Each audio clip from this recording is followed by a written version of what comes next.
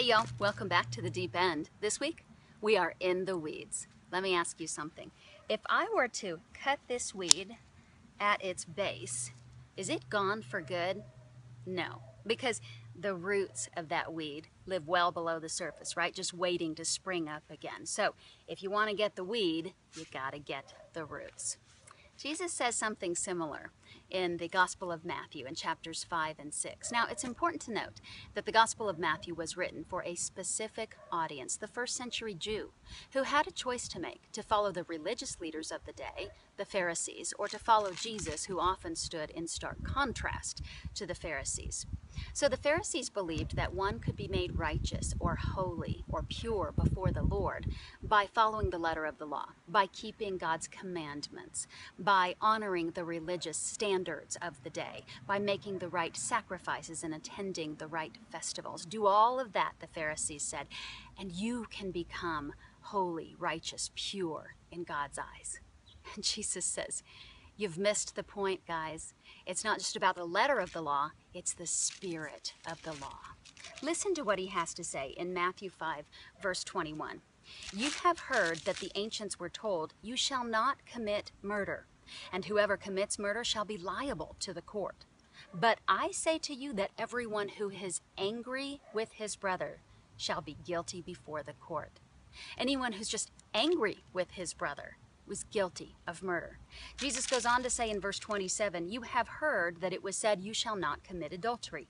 But I say to you that everyone who looks at a woman with lust for her has already committed adultery with her in his heart. Jesus is going well below the surface of the act to the root of the act. And he is saying righteousness is lived out in our hearts. You know, it's pretty easy in this world to put on a good face, to put on a good show. After all, most of us aren't murderers. Most of us haven't taken up with someone else's spouse. If we say the right things, like I love Jesus, and do the right things, like go to church maybe multiple times a week, then we're living righteous lives, right? We're fairly sinless, weedless lives. Wrong.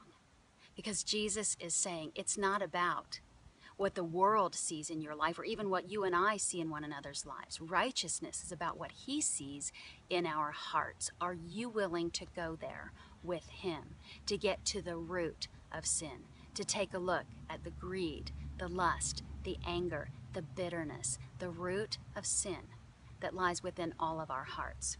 You know, one of my favorite verses in all of Scripture is in Jeremiah chapter 17. Starting at verse 7, blessed is the man who trusts in the Lord and whose trust is the Lord, for he will be like a tree planted by the water that extends its roots by a stream, and will not fear when the heat comes, but its leaves will be green, and it will not be anxious in a year of drought, nor cease to yield fruit.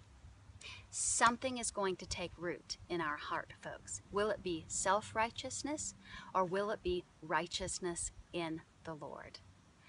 I know what I choose, righteousness in the Lord. I want to be Jeremiah's tree. What about you? Thanks for joining us in the deep end and in the weeds this week. We'll see you next week.